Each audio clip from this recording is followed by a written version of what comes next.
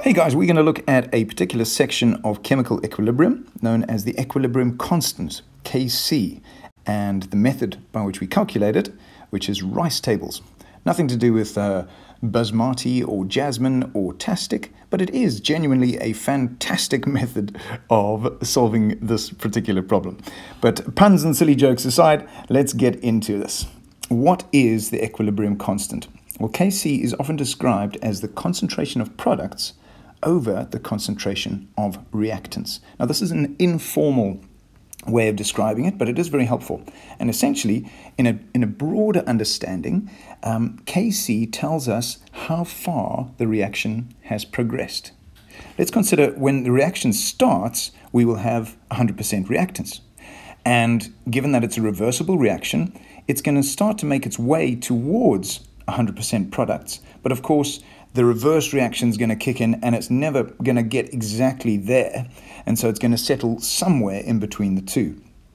Now, where it settles is how far the reaction has progressed. Is it further towards the left-hand side, more reactants, or is it further towards the right with more products? That's what Kc is going to tell us. So if it's settled bang in the middle, with the products and reactants being in even proportions, well then this concentration should be equal to this concentration. So if those two numbers are equal, then what should Kc be equal to? It should be equal to 1. Okay, so a Kc of 1 means that our reaction is pretty much bang in the middle. What about if it's further to, let's say, the left-hand side? Okay, so if it's on this side and we've got more reactants than products, how's that going to affect the Kc value? Well, we've got fewer products, so just a small concentration of products, and a large amount of reactants. Okay, so when you look at that number as a fraction, imagining those to be numbers, that's going to be a small fraction. In other words, it's going to be less than 1. Kc is going to be less than 1 if the reaction has not progressed particularly far. And obviously, the opposite is true if it's much more towards the products side of things. We're going to have a lot of products and only a few reactants, therefore a large number over a small number. That is going to give us Kc greater than 1. So in fact, if we were to draw a graph of this, roughly, what we'd end up with, let's just have a different color for the line. Oh, here we go.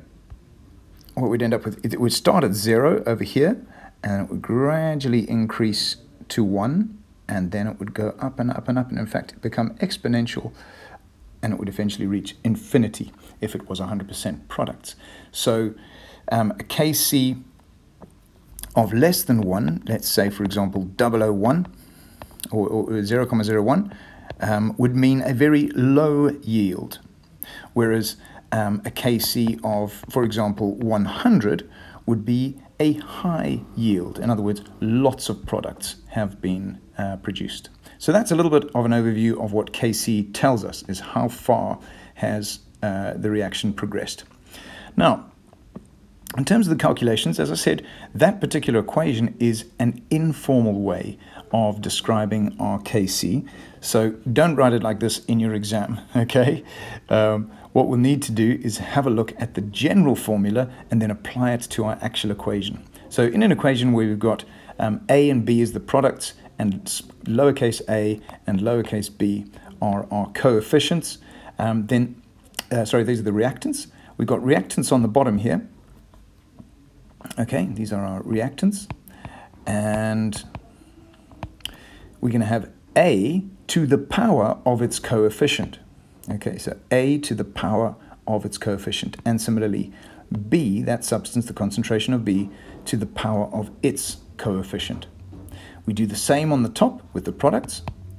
We're going to take the concentration of substance C and put it to the power of its coefficient, small c.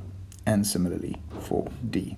So that's pretty much how that reaction that's how that expression is put together. So take note that when we're doing concentrations only apply to gases and aqueous solutions. If we got solids or liquids, they won't have a concentration. so we do not include them in the KC calculations, only gases and aqueous. So let's look at this example of ammonia being formed, nitrogen and hydrogen forming ammonia. Okay, so we want to see, well, what is the KC expression for this particular equation. So KC is going to be equal to, and then we're going to have a look at products over reactants. So our products is the ammonia. So we're going to take a concentration of ammonia to the power of its exponent. So in other words, squared. Reactants is nitrogen. So concentration of nitrogen. It is a gas, so that's all fine. And it has got a coefficient of 1, so we can leave that just like that. And then hydrogen, concentration of hydrogen. Once again, it is a gas. And to the power of 3. So that then would be our KC expression for this particular equation. Okay. Let's look at how we then use Rice tables to do a calculation of this KC. Now, Rice is a little acronym that tells us the various different aspects of the reaction as it progresses, and this table is going to include moles or concentration. It's things like the initial number of moles, the final number of moles, etc. So let's use the one that we've already been using, creating ammonia from nitrogen and hydrogen. The first line, R, stands for ratio, okay? And the ratio is basically the ratio of coefficients from the actual equation. So it's a 1 to 3 to 2 ratio. So we can fill in those numbers at the top of our table there. All right. The next thing is then I. I is the initial amount of moles. Now, let's apply this to a particular example. So here we go. 5 moles of nitrogen and 8 moles of hydrogen are put in a 5 decimeter cubed container. At equilibrium, it's found that 4 moles of ammonia are present. Okay, so we're going to put this into our Rice table. We've already got the ratio, the 1 to 3 to 2 ratio from the balanced equation. And we're now going to take the facts that we're given. Now, have a look here. We've got our 5 moles of nitrogen, okay? 8 moles of hydrogen are put in a 5 decimeter cubed container. So that's what we start with. And then later on, at equilibrium, let's just see, at equilibrium, so this is now a little bit later on, we're dealing with the equilibrium here. We're going to have 4 moles of ammonia present. So we've got the initial was the 5 moles and the 8 moles of hydrogen put into the container, and at equilibrium there are 4 moles of ammonia that have been formed. So let's put those into their appropriate places in the table. Okay, you see that? So the 5 and the 8 of the 2 substances and the 4 that was formed. Now, even though they haven't told us, we can make an assumption about something else that would be at the initial, at the beginning of the reaction, and that's the amount of ammonia. Because they told us nothing about it, we in fact can assume that there wasn't any. So we can put in a 0 for the initial amount of ammonia. So we've now filled in all the facts that we know from the table, and the next step then is to try and fill in the rest of the table. So we've got a couple of rules that we can apply here. And the first one I call the ICE rule. I plus C gives us E. In other words, the initial amount that we had plus or minus the change. Now the change, by the way, is how much of our chemicals were used or how much was formed. Okay, so the initial plus or minus the change is going to give us what we have at equilibrium. Quite logical, isn't it? So when we look here, we're going to have initial plus the change or minus the change is going to give us what we have at equilibrium. So all we need to use rule number 1 is something in the initial row and something in the equilibrium row, or something in the change row. Any 2 of the 3, and we can apply that equation.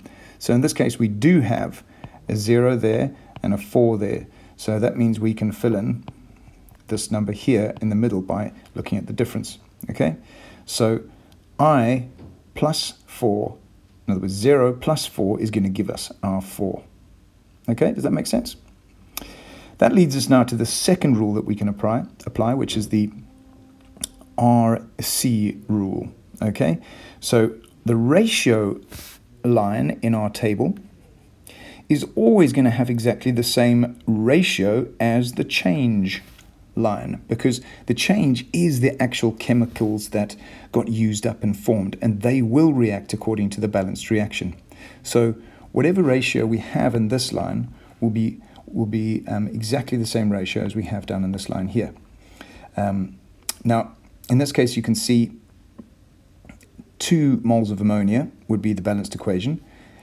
In our actual equation, we got 4 moles of ammonia. That's twice as much as we had in the basic ratio. So that little factor times 2 is what is going to apply across the board for each of those numbers.